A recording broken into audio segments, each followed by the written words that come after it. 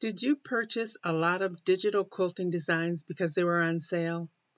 I sure did. In this video, I'm going to show you how to take those purchased digital quilting designs and start using them. But first, I think we need to talk about a couple of things having to do with computers. The thing I hear most often is, I purchased some digital quilting designs, I downloaded them, but I have no idea where they are. First, I want to show you ways of searching for files on your computer. One of the easiest ways, in the lower left, you will have a search box. So it's this little white box here with a magnifying glass. If you type in the name of the design files, you can have the computer search for them. Whenever you purchase designs off of a quilting site, they always send you an email confirming your purchase, and then put a link back to their website where you can download the files. So at least if you have the email, you can type in the search bar the name of the file and have the computer search for it. Now, some laptops and tablets are set up so that that search bar is not down there, even though they're Windows computers. Now, if you will look at all the icons down here in the bottom, this bottom row is called the taskbar, and that is where we want to put the search window.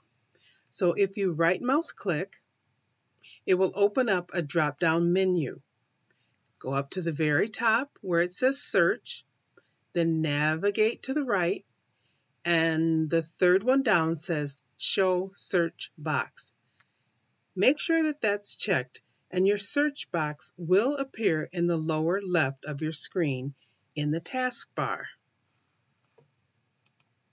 Another way for searching for files is using File Explorer, or Windows Explorer as it was called in a previous version of Windows. What it looks like is a little yellow file right here, also in your taskbar, and it allows you to look at the file structure on your computer and again look for files. If you don't have it there, I want you to navigate over to the lower left where the four little windows are, and usually if you hover over that window, it'll say Start. But I'm going to have you click on that with your right mouse, and it opens a drop-down window, and about the third item up says File Explorer. If you don't have File Explorer in your taskbar, if you left mouse click, it will then place it in the taskbar, and you will be able to navigate through it and find your files. This is a little more complicated than just using the search because it shows you the file structure of your computer. For example, if I left mouse click on File Explorer, it shows me a picture of everything that's on every folder that's on my computer.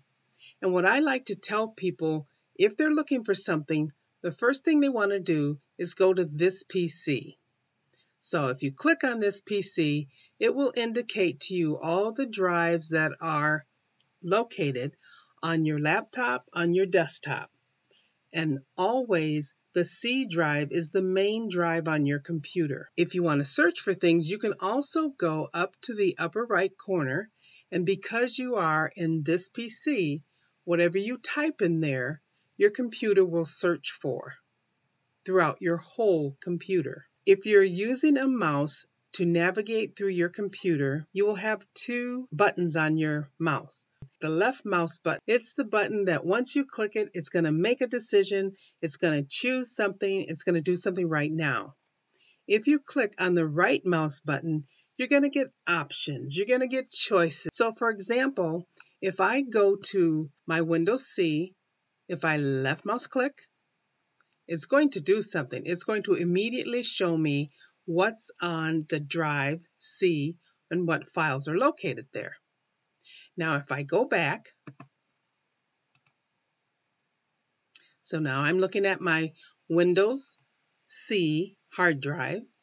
If I right mouse click, then I get a whole series of options. And the other thing I like to tell people, if you are using your tablet to download your quilting files on, because some people only have the tablet, you want to purchase a mouse, a USB mouse for your tablet. It's just very difficult, as small as the tablet is, touch only one thing at a time.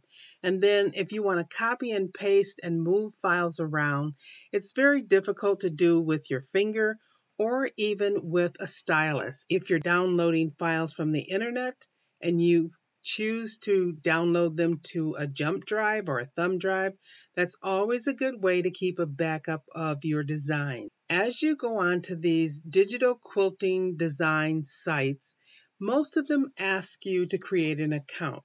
They will maintain a backup of all the files that you have purchased from them. Sometimes I'll ask people, what browser are you using? Because sometimes downloading files from one browser or another is a little bit different. And so what the browser is just the name of the software that allows you to get to the internet. Internet Explorer, Chrome, Firefox, Bing, they're all just pieces of software that allow you to navigate out to the internet and to find a site where you want to download your digital file. Before I leave File Explorer, I want to show you is this folder over here called Downloads. By default, if you click on a download from a website, it's going to put that file by default in the Downloads folder. And then if I didn't find them there, I would probably go to the search bar and type in the name and allow the computer to find them for me. Okay, now that the computer nerd stuff is over with, we can get down to the business of downloading digital quilt files from the internet. Stay tuned for part 2.